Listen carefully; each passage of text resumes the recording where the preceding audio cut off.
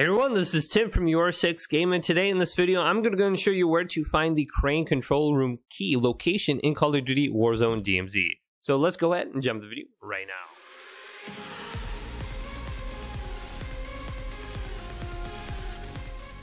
So the crane control room key location is very simple to find.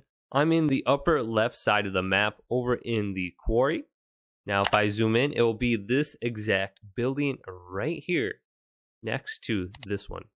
Now, if I walk up to it, we can see the crane in the air. It'll be on the bottom here, and you can simply walk up to the door. It says crane control room. Then you can look into the room and actually see the loot. So this one's easy to find. If this video did indeed help you out, go and leave a big thumbs up and subscribe to my channel down below for more tech out videos coming up next on YourSixGaming.